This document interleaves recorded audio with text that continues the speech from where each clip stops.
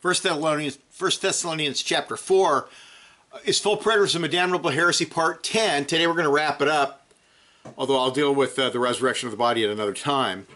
We're going to deal solely with arguments of full preterists and refute specific arguments that they use all the time that are very common. I dealt with one last week where they appeal to Luke. And so we're going to be refuting those, and I think you'll find this very helpful. And I'm going to read from 1 Thessalonians chapter 4, beginning at verse 13.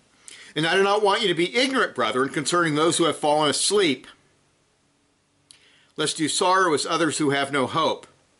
Okay, falling asleep obviously refers to death, physical death.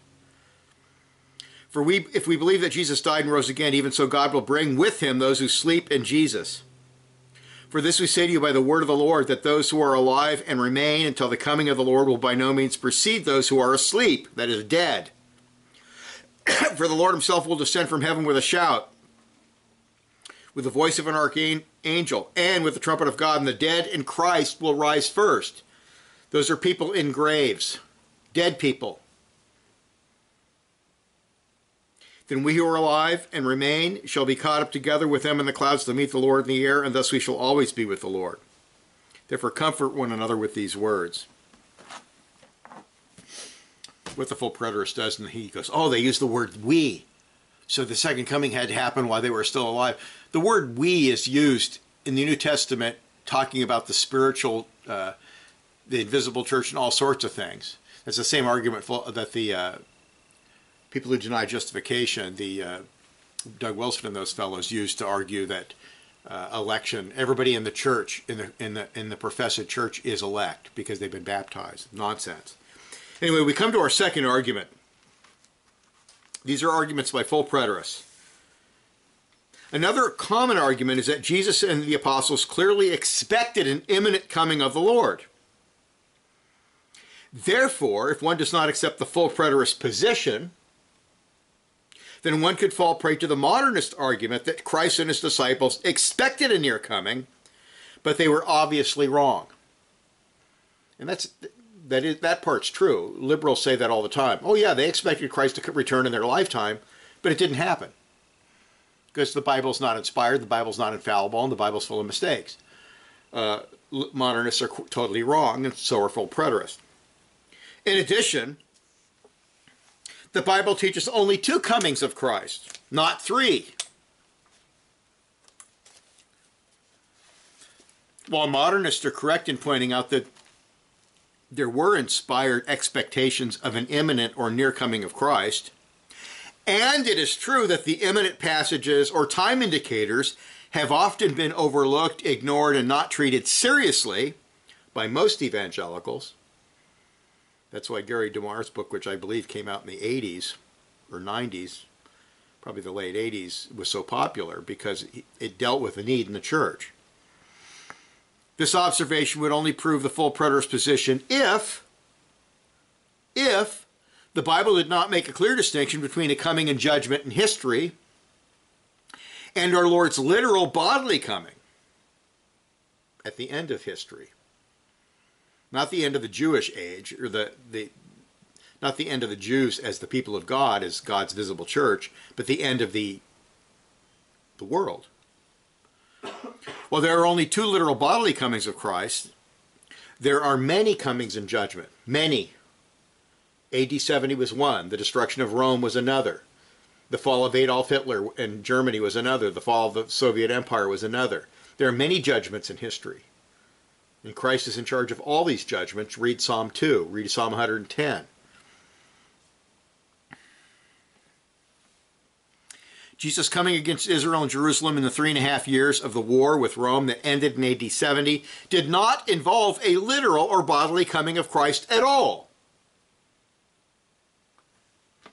It was a sign that the theanthropic mediator was sitting at the right hand of God the Father in heaven. Matthew 24:30.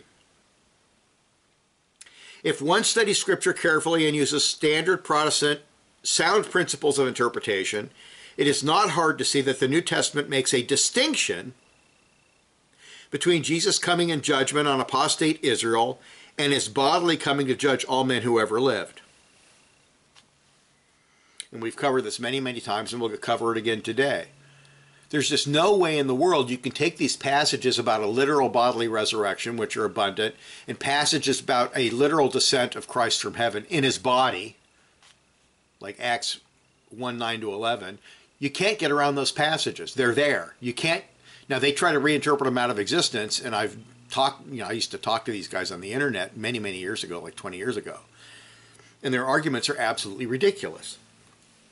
The full preterist refuses to see the obvious scriptural evidence because he is blinded by his presuppositions. The millennium of Revelation 20, which describes the period between the resurrection of Christ and his bodily return to judge all humanity and the demons, is clearly described as a very, very long period of time. The 1,000 years is a symbol of a vast period of time, not 40 years. Here's David Chilton. Satan is to remain bound, John tells us, for 1,000 years, a large rounded off number. As we have seen that the number 7 connotes fullness of quality in biblical imagery, the number 10 indicates the fullness of quantity. In other words, it stands for manyness. 1,000 multiplies and intensifies this, 10 times 10 times 10, in order to express great vastness. And then he gives about 10 different examples from Scripture. Thus, God claims to own the cattle on 1,000 hills, Psalm 50, verse 10. This, of course, does not mean that the cattle on the 1,001st hill belongs to someone else. God owns all the cattle on all the hills. But he says 1,000 to indicate that there are many hills and much cattle. And then he gives several examples. Similarly, the 1,000 years of Revelation 20 represent a vast, undefined period of time. It has already lasted almost 2,000 years and will probably go on for many more. And here's Philip Edgecombe Hughes, who's an excellent scholar. Quote, the 1,000 years may be defined as the period between the two comings of Christ, or more strictly between the return of the ascended Son to glory, his mission to earth completed, and the loosing of Satan for a little while, verse 3. The latter, however, is the final event in this period, and it ends, as we have seen, in the conclusive defeat of Satan and his host at Christ's second coming. This is the perspective clearly delineated in the assertion of Hebrews 10:20 and following, that when Christ had offered for all time a single sacrifice for sins, he sat down enthroned at the right hand of God, then to wait until his enemy should be made a footstool for his feet.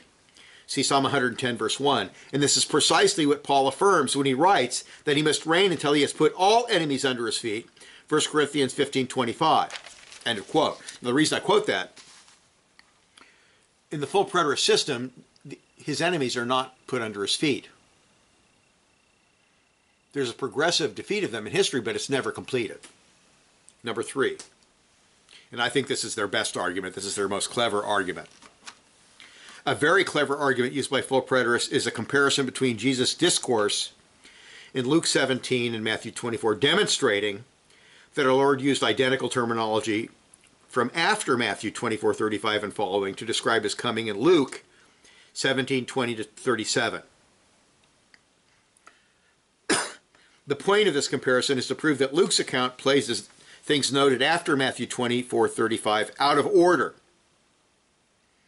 Can you remember that's the dividing line that Ken Gentry and Greg Bonson and Matthew Henry and many, many commentators think is the dividing line of the chapter. There's a few exceptions. John Gill says the dividing line is the end of chapter 24, toward the end of chapter 24, and then that begins a new subject. But most divided at verse 35.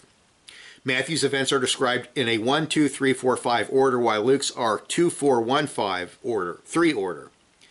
This is supposed to be very significant because partial preterists interpret Matthew 24:35, most of them, as the end of the discussion of the destruction of Jerusalem, while 24:36 begins a new teaching regarding the second bodily coming. It's a very common view. It's the majority view of commentators. For example, Kenneth L. Gentry Jr. writes this. But what does he so dogmatically and carefully tell them? Whatever the difficult apocalyptic imagery in some of the preceding verses, for example, verses 29-31, may indicate, Jesus clearly says that all these things will occur before this generation passes away. He employs the near demonstrative for the fulfillment of verses 2-34. These events will come upon this generation. He uses the far demonstrative in 24:36 to point to the second advent, that day. And grammatically what he says is correct. The coming tribulation, 24:21, see Revelation 1:9, was to come upon this generation, 23:36, 24:34. See 1 Thessalonians 2:16, and was to be foreshadowed by certain signs, Matthew 24:4-8. But the second advent was to be at that far day and hour, and was not to be preceded by particular signs of its nearness. For no one can know it, 24:36, Matthew 24:36. Preterism is well established in Matthew 24:3-34, as many early church fathers recognized. End of quote. And Gentry's excellent. I think he's better than David Chilton. David Chilton is infected with interpretive maximalism and sacramentalism from James Jordan.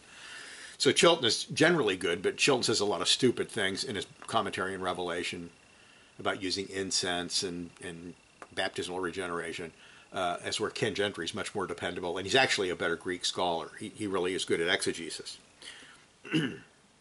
Now, there is no question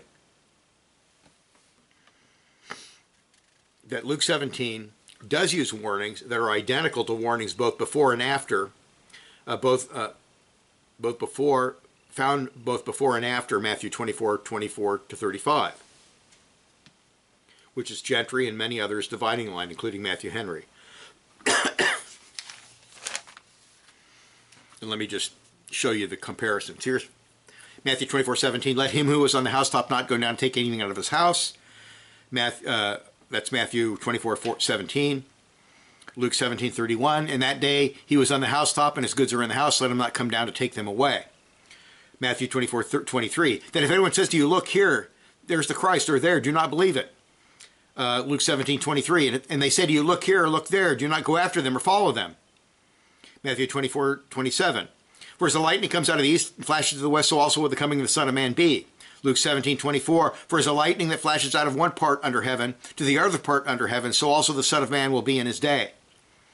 Matthew 24:28. For wherever the carcass is, there the eagles will be gathered together. That's referring to the slaughter of the Roman armies. Luke 17:37. For wherever the body is, there the eagles shall be gathered. And then here's Matthew 24:37-39, which is after verse 36. But as the days of Noah were, so also will the coming of the Son of Man be. For as in the days before the flood, they were eating and drinking, marrying and giving in marriage, until the day that Noah entered the ark. And they did not know until the flood came and took them all away. So also will the coming of the Son of Man be. According to Ken Gentry and many others, and I believe that's referring to the second coming. But here's a verse in Luke 17.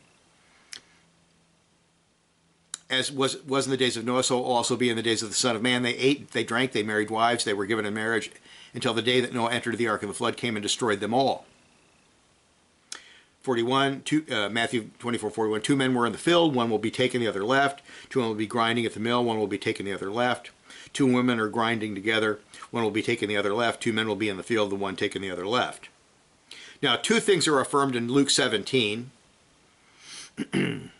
26, 27, 35, and 36 are found in Matthew 24 after verse 35. Both affirm that the coming of the Son of Man will be just like the coming of the flood in the days of Noah. And both speak of man and women involved in normal daily activities, laboring in a field, grinding wheat at the mill. So those are the things that they have in common. And that, according to a full preterist, proves that you can't have a dividing line at verse 36. Now, does this observation prove that the second bodily coming of Christ described in the book of Acts and the epistles occurred by AD 70? And the answer is no, it most certainly does not prove that at all. It only proves their eschatological paradigm if one already accepts their presuppositions. Let us examine exegetical and theological reasons why their argument from Luke 17 simply does not work. And this is their best argument, and this is one of those things that convinced David Chilton to become a full preterist. First, the two things mentioned in Luke 17 that occur after Matthew 24:35, people are involved in normally daily work activities, economic activities, tilling and grinding. And number two, the people will be unprepared like in the days of Noah, could both apply to the destruction of Jerusalem and the second bodily coming of Christ. See, what they've done is, this is called the fallacy of black and white. I should have wrote this in here. The fallacy of black and white is it either has to be this or it has to be that. It either has to teach full preterism or it teaches the orthodox position. Well, these teachings could apply to both the judgment in AD 70 and the second coming. The fact that the descriptions of Jesus' coming and judgment on Israel and Jerusalem are taken directly out of the Old Testament judgments, lightning, Zechariah 9:14, darkening of the sun, Isaiah 5:30, 8:22, 62, 60:19, Jeremiah 13:16, 23:12, Ezekiel 32:7-8, Amos 5:18-20, Zephaniah 2:15, Joel 2:2 and 10, CX 2:20, which quotes Joel, stars falling from the sky, Joel 2:10, Ezekiel 32:7, Isaiah 13:10, 34:4-5, proves that the same or similar terminology can be used of different judgment events. And I should have mentioned this here, but let me just mention it now. That prophetic apocalyptic type terminology is used, it's applied by in Acts by Peter to Pentecost. But it's that identical language is also used of the second coming of Christ. So you can't say, well, it either has to apply to this or to that. It can apply to both. And it does. In judgments past, people were unprepared for Yahweh coming in judgment because they were focused on earthly things and did not place God or Jesus Christ first in their lives. People who reject the truth and live in sin do not expect judgment, and thus it comes upon them as a total surprise. And this is true of every judgment. The only people who are prepared for the coming of Jesus are Christians, serious Christians who take it seriously. Everybody else is not prepared. And that's the point. Full preterists apparently think that it is impossible and totally improper for Jesus to use his prophecies regarding the destruction of Israel for unbelief and apostasy as an occasion to make some crucial applications regarding his second bodily coming to judge the whole world. And that's the standard Protestant interpretation of the passage. Remember, full preterism is something that came into being in the 1800s. It didn't exist in the church prior to that.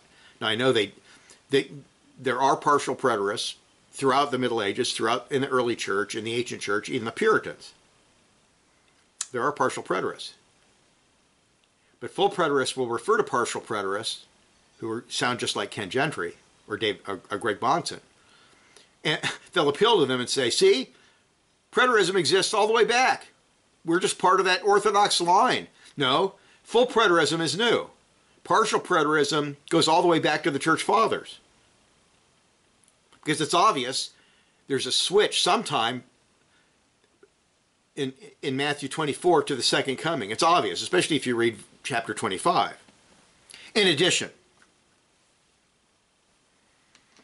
such applications are common and logical.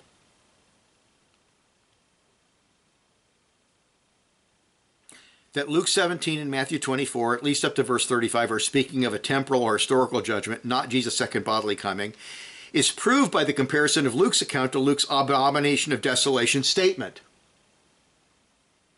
Let me read this. Luke 17:30-31. So it shall be in the day when the Son of Man is revealed, in that day he who is on the housetop and his goods are in the house, let him not come down to take them away. Here's Matthew's version. Matthew 24:15-17. Therefore, when you see the abomination of desolation, then let those who are in Judea flee to the mountains. Let him who is on the housetop not go down and take anything out of his house. In other words, get out of town immediately, or you're going to die. The Romans are going to come. This is your last opportunity to get out of town. And we know, I think it's Josephus who tells us that they all fled to Pella and they escaped the destruction. In Matthew 24, Christians are to escape the city immediately when the abomination of desolation occurs. Since the revealing of the Son of Man in Luke 17 is not coterminous with the actual destruction of Jerusalem, it is clear that Jesus' coming in AD 70 was a coming in judgment, not a literal bodily coming, attended by a general resurrection of the dead, the final judgment, and the beginning of the final or consummate state.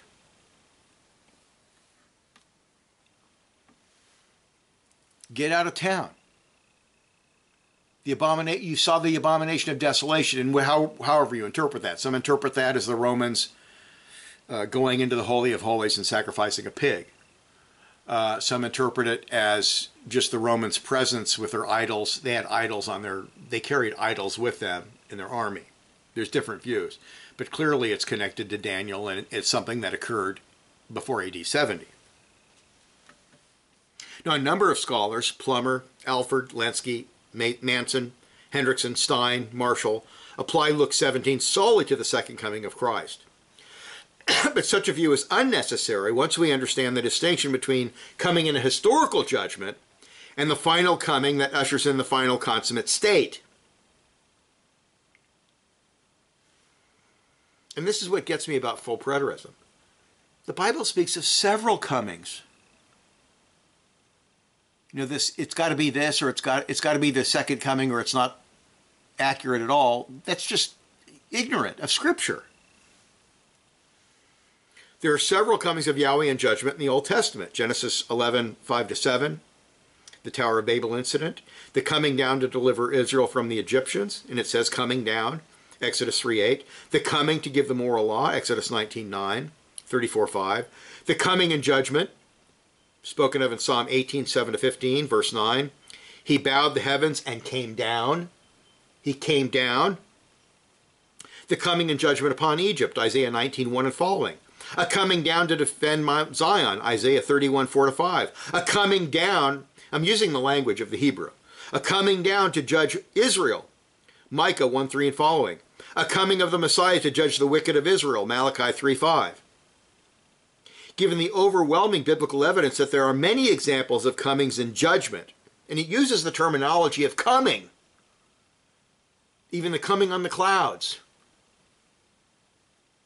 There is no exegetical reason to confuse Jesus' coming in judgment to prove that he is at God's right hand, Matthew 24:30, with a second bodily, literal coming to judge all mankind and usher in the final state, which is coterminous, virtually, with the resurrection of physical bodies and the rapture of living saints to meet Jesus in the air.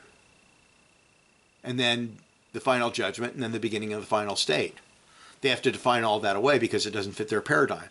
But if there's many comings in judgment throughout the whole Bible, why do you have to insist that this coming in judgment on Israel is the second coming, bodily coming? Of course, they don't believe in a bodily coming. They deny it. They have to deny it because it didn't happen. Second, we come once again to the crucial matter of proper biblical interpretation. Should we interpret the scene of Christ sitting in judgment over the nations in the Gospel of Matthew to harmonize with clear didactic passages in the epistles that describe the second and final judgment? Or should we take a coming and judgment passage in Matthew 24 that uses highly symbolic Old Testament language regarding temporal judgments, and then we've discussed this before. This expression, if you look at, get a Strong's Exhaustive Concordance, look up the day of the Lord. It's found throughout the Old Testament. The coming day, or that day, the day. These are days of judgment. And there's many of them. But they all point to the final judgment, which is the day, or that day, in capital letters. So we don't want to use symbolic language to reinterpret all the clear didactic passages in the epistles. The epistles are didactic. They're teaching, explaining. The Gospels are primarily history. They contain very crucial teaching as well. But the epistles explain the person and work of Christ more fully. You don't use an obscure didactic section in Matthew 24 to reinterpret all the epistles, which are clear didactic teaching, which tell us that Christ is coming back literally, bodily, to judge the living and the dead. There's a very good reason why biblical scholars and theologians throughout the ages have rejected full preterism. It is explicitly contradicted by the inspired discussions of what is involved in the second bodily coming of Christ throughout the New Testament. Full preterists essentially do what all the cults do.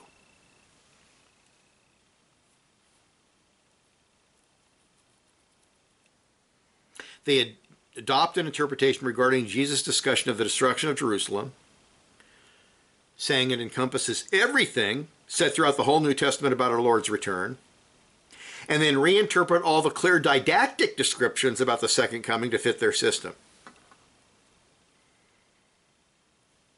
And I would, it was like 20 years ago, I would debate these guys on the internet.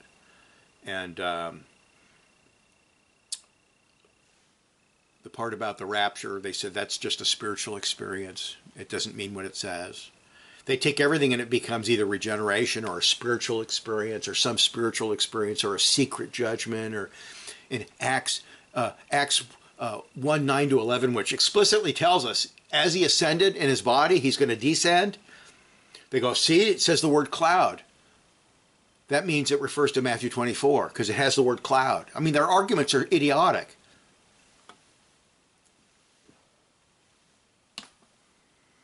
Consequently, when we are told that Jesus will return in his resurrected body just as he arose, Acts 1, 9 to 11, they deny it.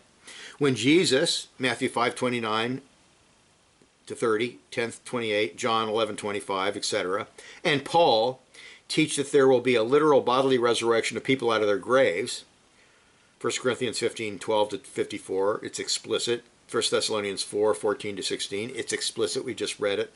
They reject it. Passages speak about an actual defeat of death. 1 Corinthians 15, 54, Revelation 24, 4, and a complete removal of the curse of the effects of the fall on planet Earth are all reinterpreted and thus rejected. The analogy of Scripture renders the full preterist position impossible. That's why it's been rejected by all the creeds and confessions throughout history. It cannot be lined up with what the epistles teach. It just can't. And then third, and here we're going to get into Matthew 24 some, so you'll find this interesting. The majority view of Christian scholars that Matthew 24:36 is a transitional verse to the second bodily coming of Christ actually has some really good exegetical arguments behind it. It's not some arbitrary view. It's got some good arguments. There are a number of reasons why most Christian scholars regard verse 36 as a dividing line between two related yet distinct subjects, different subjects. First, verses 34 to 35 have all the characteristics of a concluding statement to the preceding prophecy.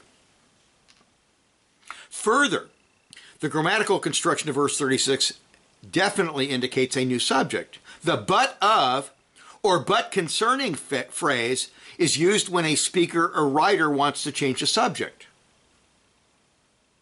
That's extremely common.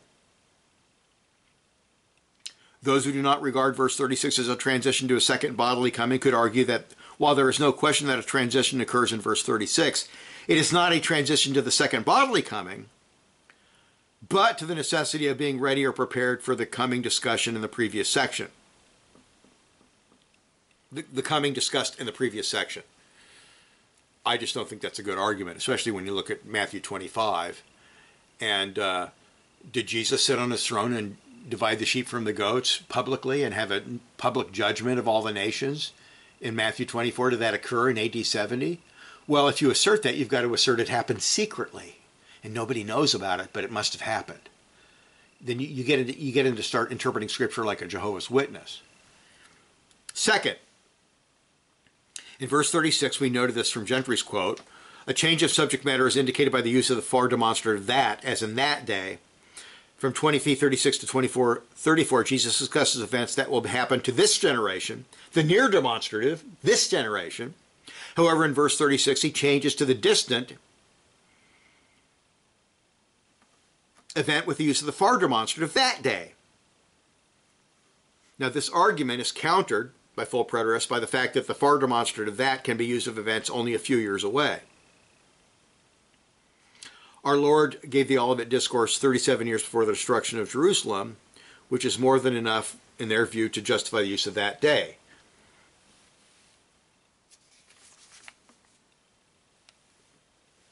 Some of the Lord's parables, however, Matthew 24:48, 25:5 and 19, and the 1,000-year millennium of Revelation 20 indicates a time period much longer than a single generation. So that day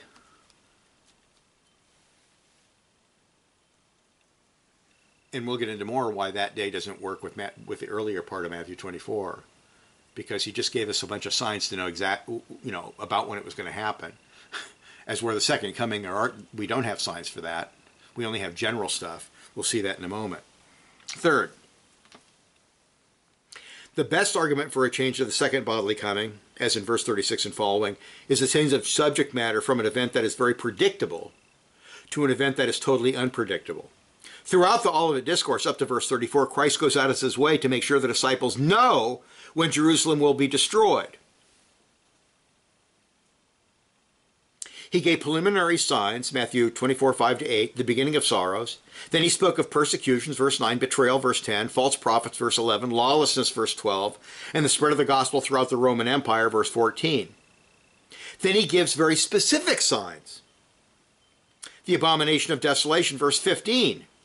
And he warns them to get out of town. And we know from Josephus, we know from the history of the war, there was a pause in the fighting and there was a period of time when there was a chance to escape. And we know from history that the Christians all left.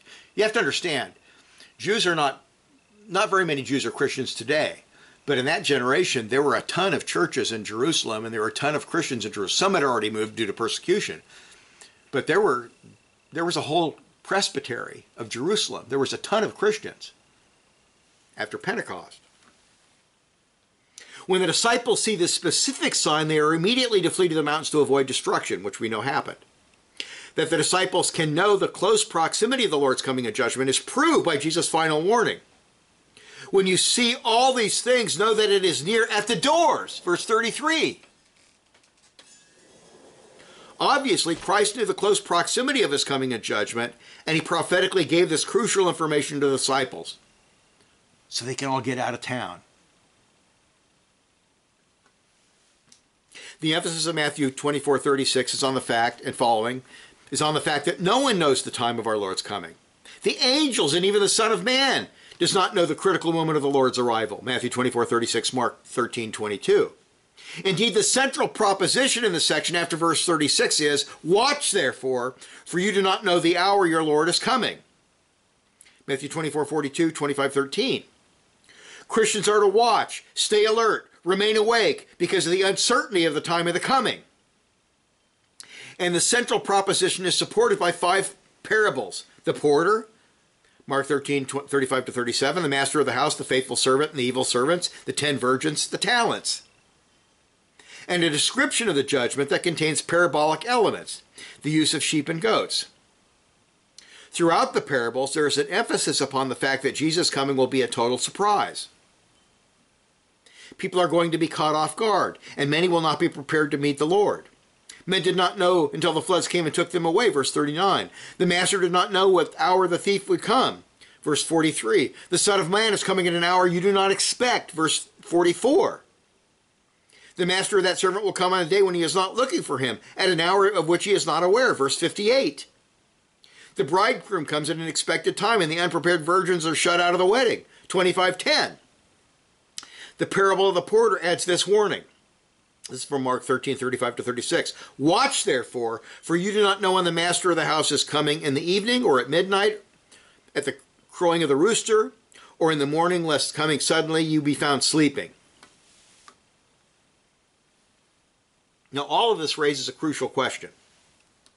Can one apply the fact that the day of Jesus' coming is totally unexpected to the coming judgment upon Jerusalem in AD 70? Well, it appears to be very difficult, if not impossible, to apply these passages to the destruction of Jerusalem because Christ gives the disciples a number of signs. A heads-up alert. This, and this is going to happen. And he gives them a super specific one, the abomination of desolation, where the Romans defile the temple. So they know. And we know historically they all escaped. They got out of town. So that they could discern the coming judgment and avoid the devastation by fleeing to the mountains. This point has been used by a number of commentators and scholars to argue for a change of subject in verse 36. Note the following comments. Here's Matthew Henry. Verily I say unto you, you may take my word for it. These things are at the door. Christ often speaks of the nearness of that desolation, the more to affect people and quicken them for it. But as to that day and hour, which will put a period of time, that man no man knoweth. Verse 36. Therefore take heed of confounding the two as they did. Spurgeon writes here, there's a manifest change in our Lord's words here, which clearly indicates that they refer to his last coming and judgment. Lane, here's a modern commentator. Quote, in order to understand the relationship of this affirmation to the assurance given in verse 30 that the events preliminary to the destruction of the temple will occur within the experience of that generation, it is necessary to give full force to the adversative participle in verse 32. I say to you solemnly, this generation shall not pass. As for you, that day and that hour, on the contrary, no one knows. Well, the parable of the fig tree illustrates the possibility of observing the proximity of the first event. Another comparison is developed in connection with verse 33 that underscores the impossibility of the knowing the moment of our Lord's return. Verses 30 and 32 concern two distinct... I must have wrote the verses down wrong. Oh no, he's dealing with Luke, I'm sorry. He's dealing with the account in Luke. That's why the verses are different. He's not dealing with Mark. Lane is writing about the account in Luke. Verses 30 and 32 concern two distinct events. The taking of Jerusalem by the Romans and the day of the Lord, respectively. See, it's a very common view, and it makes sense. And if you add Revelation, you add Daniel to the mix, we know that the Romans, it would take them 3.5 years for the destruction to take place. You're even given a very clear time indicator there. Now, those who believe that the destruction of Jerusalem theme continues through chapter 25 have a number of arguments that they use to attempt to circumvent this objection. One argument is that the term hour is used figuratively to describe the season of his coming. In other words, we should not view the term hour literally, but should understand it as speaking to the general overall calamity that came upon the Jews. The judgment event as a whole should come as a total surprise. Therefore, Christians must watch and remain alert. Here's Adam Clark, and he's not a full preterist, but here's what he says. The Greek word ora is translated season by many eminent critics and is used in this sense by both sacred and profane authors. As the day was not known in which Jerusalem would be invested by the Romans, therefore the Lord advises his disciples to pray that it might not be on the Sabbath, as the season was not known, and therefore they were to pray that it might not be in winter, verse 20. End of quote. While this argument, on the surface, at first glance may appear to be quite solid, it has serious problems. First, if one interprets hora as season instead of day, and then argues for a general period of time as Clark has done, then the Olivet Discourse has two separate comings of Christ. There would be a general coming before the abomination of desolation, Matthew 24:15-22, and the specific coming that Jesus says will occur immediately after the tribulation of those days, Matthew 24:29. The disciples will know that it is near at the doors when they see all these things, Matthew 24:33. The phrase all these things obviously includes the abomination of desolation. Matthew 24:20 applies to the flight connected to the abomination of desolation, not to the day and hour of Jesus' coming. Second, while the Greek word hora can mean a season in certain contexts, for example, John 5:35 or 2 Corinthians 7:8, it almost certainly does not mean season in the parabolic context of Matthew 24:37 and following. The emphasis in the parables is on the specific time, not a general season. Indeed, the word hora can refer to a definite point in time. For example, the hour is at hand, 26:45. Literally, at the hour of incense, Matthew 1:10. That's the hour when they burn the incense. The hour Jesus rejoiced, Luke 10:21. At the supper time, or literally at the hour of the supper, Luke 14:17, etc. If one substitutes the word season for hour in the parables of Matthew 24:27 and following, one will see the absurdity of the season interpretation. Lastly, the season interpretation is conclusively disproved by the parallel account in Mark, where evening, morning, the crow, and the rooster are specified, 11:35b. In this passage, Mark refers to 4 night watches, which is a Roman method of reckoning time. The modern equivalent to Mark's statement would be, watch therefore, for you do not know when the Master is coming, at 9 p.m., midnight, that is 12 a.m., 6 a.m., or 9 a.m. 1335. It is rather obvious that the term hour is used in the parables to denote the exact time of the Lord's arrival.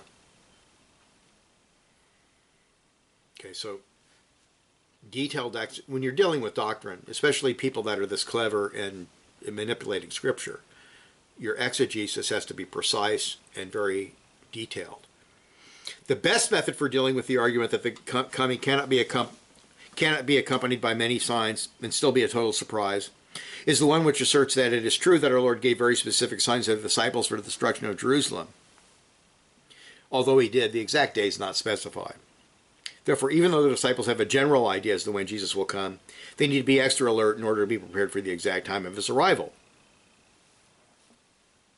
Although one can understand how such an argument could be applied to a traditional understanding of the second bodily coming, it does not work well with the destruction of Jerusalem. The scenario simply does not make any sense. According to this view, the disciples have already observed the signs of Jesus' coming. They have witnessed the abomination of desolation. They've all fled to the mountains, the area of Pella, to avoid destruction. Yes, but they do not know the exact time when Jerusalem and the temple will be destroyed. Therefore, they need to watch and be on the alert constantly, for Jesus can come and demolish the city and sanctuary at any moment. It doesn't make sense. They're already out of the city. They're safe. What are they watching for? What's the point? See how absurd that is? The scenario raises the obvious question. If they already fled to safety in the mountains, which according to Josephus is exactly what happened, and are no longer in any danger of being harmed by the Roman armies encompassing Jerusalem, then why do they need to watch? They are already safe. The important event that the disciples must watch for in Matthew 24:4-34 is not the day or the hour the city or temple went up in flames, but the abomination of desolation. And I got Matthew 24:15. I think that's wrong. It's 24:15 or 24:20. Another argument deals with the lack of signs by saying that Matthew 24:36 and following, the topic changes from signs leading to the temple's destruction to watchfulness and expectation during the interim. If by interim one means the period of time between the Olivet Discourse and the appearance of the signs, then one has adopted a position that contradicts the explicit teaching of the parables in Matthew 24:36 and following, where believers are told not to look for signs, but for Christ's arrival. Further, if the disciples are just being told that they must be ready for the calamity that is to come upon the land of Israel, then the repeated emphasis on the day and the hour, the exact time of Jesus' coming, seems totally out of place. Remember, the second coming of Christ is an event that happens in a moment of time, on a particular day. Now, if by interim one means the period of time between the appearance of the signs and the exact time of Jesus' coming, then one must still answer the question, why is watchfulness for the exact time of our Lord's arrival, the destruction of the city and temple, a critical issue when all the believers are already safe and secure in the mountains? While it is obvious why such watchfulness is needed for a second bodily coming, which is accompanied by the general resurrection and the last judgment, there is no need for Christians who are already safe at Pella, totally safe, totally away from Jerusalem, to be concerned about the exact time the temple is to go up in flames. What's the point? But if you look at the epistles and you see the second bodily coming, where there's a resurrection of all men, there's the rapture, and there's a final judgment, you can see that these parables make absolute sense.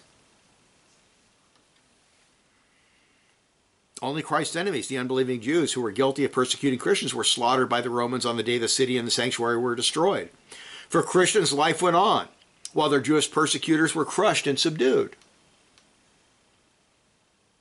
So this turning everything into the second coming does not make sense, exegetically or logically, and it certainly contradicts the epistles, as we noted. Interpreters who argue for a change at verse 36 often point out that the analogy between the life in the days of Noah and life in Israel prior to the date of Jesus' coming does not work. The comparison between the flood event and the coming of Christ in Matthew 24:31 is twofold. The people are completely taken by surprise by the flood, and they did not know until the flood came and took them away. Matthew 24:39. 2. The people in Noah's day were living a normal lifestyle. They were eating and drinking and marrying and giving in marriage. Matthew 24:38. These 2 points are intimately related. Because people are completely unaware that the flood event is almost upon them, they live life as though nothing unusual is going to happen. In other words, there were no signs preceding the flood, and thus the people followed their ordinary pursuits until the day of the flood swept them away. Now, one could say that that's just a general warning against worldliness. People are living their life without any concern for Christ, and that which does make sense, and you do find that passage in Luke 17. Another common argument for a transition to verse 36 is that the parables indicate themselves, they indicate a long delay in Christ's coming, which is inconsistent with the teaching of the parable of the fig tree, Matthew 24:32-33, as well as the statement, this generation will by no means pass away till all these things take place, Matthew 24:34. Here's Matthew 24:48. But if that evil servant says in his head, my master is delaying his coming. Here's 25:5. But while the bridegroom was delayed, they all slumbered and slept. Here's another one. After a long time, the Lord of those servants came and settled accounts with them. Matthew 25:19. Expositors who connect all of chapter 24 and 25, the destruction of Jerusalem, argue that 37 years between the time that Jesus uttered these words and the Jewish war are more than enough adequate to account for the terminology of a long delay. They also appeal to 2 Peter 3:14, which they believe indicates that within one generation scoffers will be asking, where's the promise of his coming? Those who believe in a long delay will counter by arguing that all the parables presuppose the absence of signs. In other words, how could that first generation of Christians say that the Lord was delaying his coming when there were preliminary signs as well as very specific signs of his coming in judgment? Also, the view that this long delay applies to 37 years contradicts Jesus' statement that the disciples would see the signs and know that the event was at the door. Further, the parables do not speak of Jesus coming to judge Jerusalem, a city of apostate unbelievers, but of coming to judge and evaluate faithful believers and hypocritical professors of Christianity at an unknown time. The judgment of Matthew 25 does not fit with Matthew 24 at all unless one holds that there was a secret judgment that nobody knows about. And it only applies to people that had lived and died at that time. People on earth certainly weren't judged by Christ at that time. They did not know of a judgment. There was not a separation of the sheep or the goats publicly at a final judgment at that time. So that's a problem as well. Just showing you there's serious problems with trying to say that everything fits into the first century paradigm. If we take the day literally, does this analogy apply to the period of time immediately prior to the destruction of Jerusalem? Were the inhabitants of Jerusalem taken by surprise by the destruction of their city by the Romans? No. Jerusalem was under siege for months. The Roman armies had destroyed Jewish cities before they reached Jerusalem.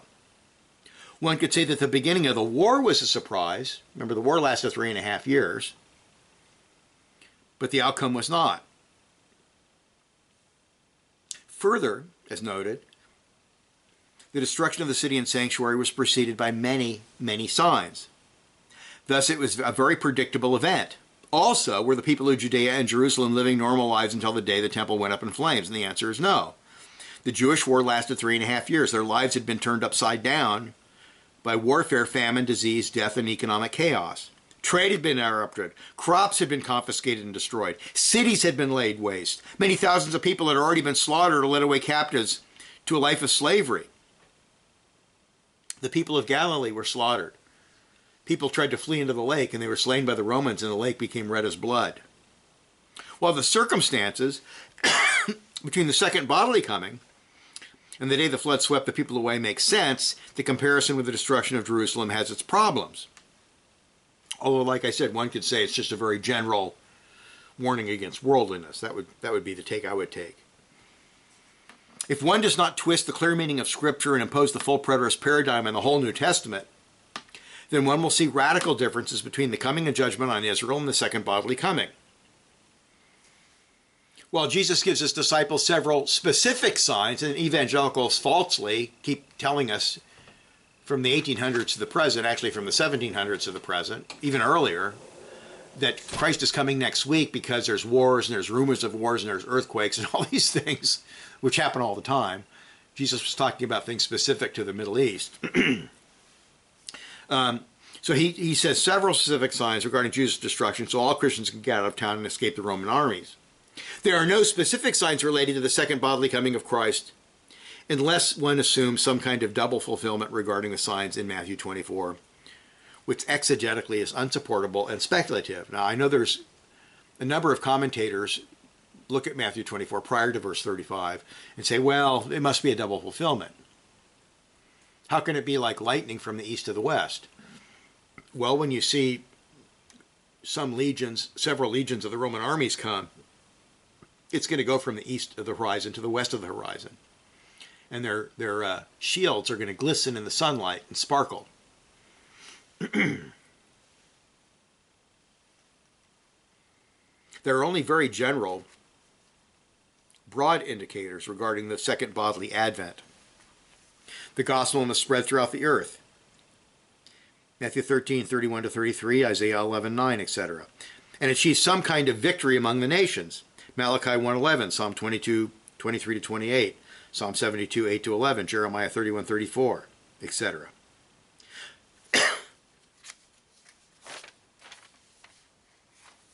If one takes the Old Testament gospel victory passages literally, instead of as hyperbolic exaggerations, which is basically what amillennialists have to teach. Yeah, you don't take that stuff literally. It's just very hyperbolic. And people living 100 years old, let's just say there's going to be blessings.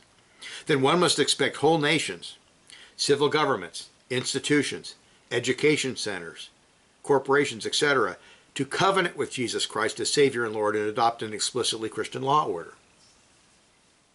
That is, a nation's civil laws are founded upon God's revealed moral laws, including the moral case laws.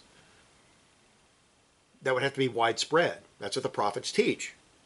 Thus far, this has occurred only to an extent in a few European countries, for example, Scotland, all of which have broken their covenants and apostatized. And therefore, the Old Testament prophecies are not yet fulfilled. They certainly weren't fulfilled by AD 70. If postmillennialism is true, or even optimistic amillennialism, then one could logically conclude that the second coming is not near. It's not near. We've got a lot of things to see happen before it comes.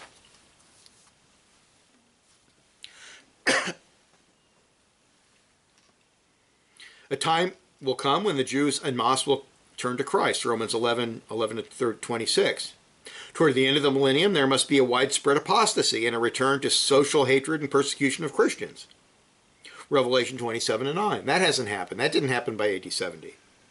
There are some very specific indicators, but they are all essentially coterminous with the second bodily coming itself, and therefore are not helpful in assessing how soon the second bodily coming will take place.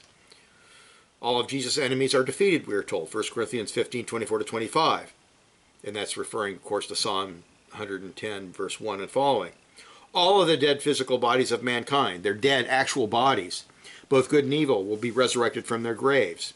Daniel 12:2, Matthew 5:29-30, 10:28, John 11:25, Revelation 20:13, 1 Corinthians 15:12-54, 1 Thessalonians 4:14-16.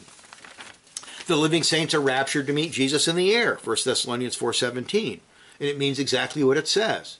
They're going to meet Jesus in the atmosphere. When our Lord returns, death will be eliminated forever, and the whole body of Christ, the elect, the invisible church, the bride of Christ, will always be with the Lord. 1 Thessalonians 4:17. In the renewed paradise of God, that is the recreated heaven and earth.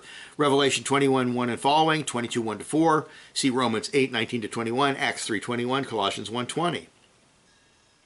The fact that there are no specific signs preceding the second bodily coming of Christ, like there were for his coming in judgment on Israel and Jerusalem, may be due to the fact in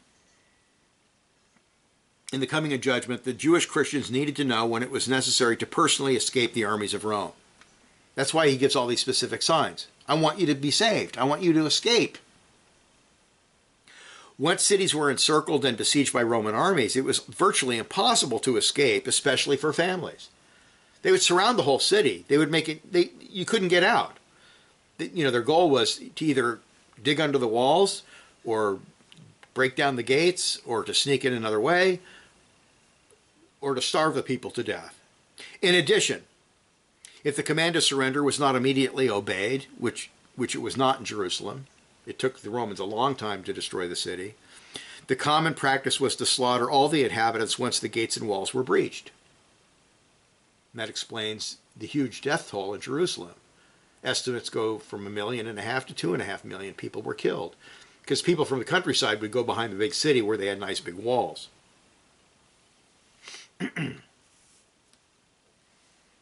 Jesus' inclusion of many signs was designed to save the many Jewish believers and congregations. It was not so theological hacks could sell their eschatological fantasies in the 20th century and 21st century. And I'm talking about premillennialists who use Matthew 24. They ignore the context. They ignore it's speaking about Israel and Jerusalem, and they all make it future. God placed Jerusalem under the ban, the cherem curse, because they were spiritual adulterers and murderers of the saints. The secondly bodily coming does not need signs to escape death and destruction, because Christ himself personally delivers his people. That's the point of 1 Thessalonians, and that's the point of Revelation, toward the end of Revelation 20. He comes in flaming fire with his mighty angels in order to take vengeance on those who do not know God and on those who do not obey the gospel of our Lord Jesus Christ, 2 Thessalonians 1, 7-8. He personally delivers the saints. He doesn't tell them to hide. They don't have to sneak out of town and hide in the mountains. There are many important questions at our Lord's second bodily coming to judge all mankind, whether Christians or not, raises. Are you ready to meet the bridegroom? Are you ready?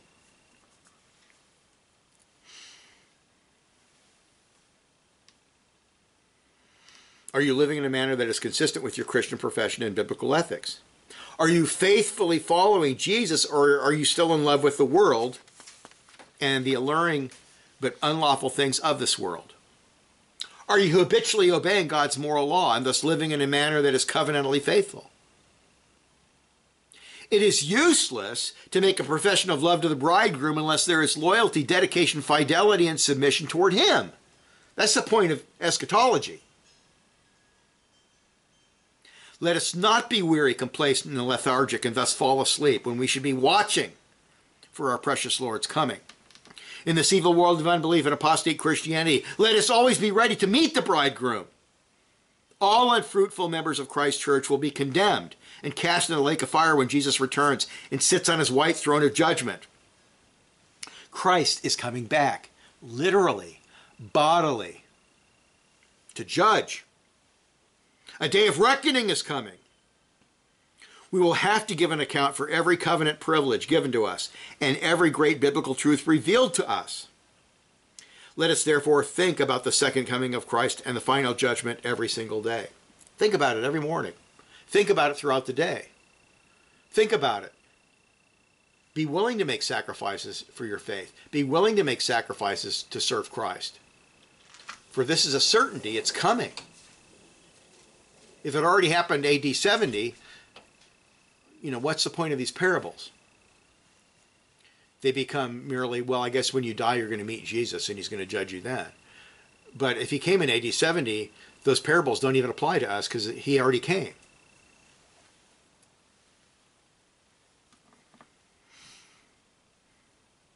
Let us examine ourselves and judge our behavior in the light of God's holy word so that our works are not burned as useless stubble. 1 Corinthians 3, 11-15.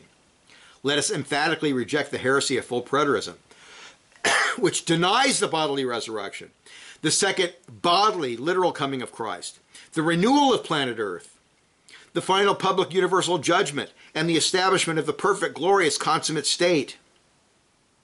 It teaches a reductionist, imperfect, insufficient doctrine of Christ's salvation. It's exegetically, theologically, and logically untenable, yet it's growing in popularity.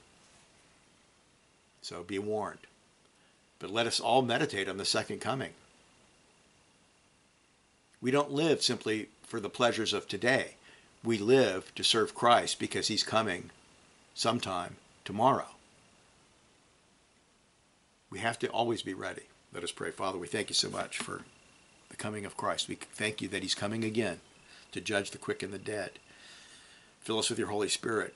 Give us a love of your holy law. Cause us to love your holy word. Cause us to bow the knee. Bend our hearts to submit to Christ in all things. That we would pick up our cross and follow him daily. That we would confess him publicly before men. That we would love him with all of our heart, mind, and soul. That he would be the first thing in every area of our life. Help us, Lord, for we have to fight that sinful flesh. Help us to hate sin and to love Christ more and more. In Jesus' name, amen.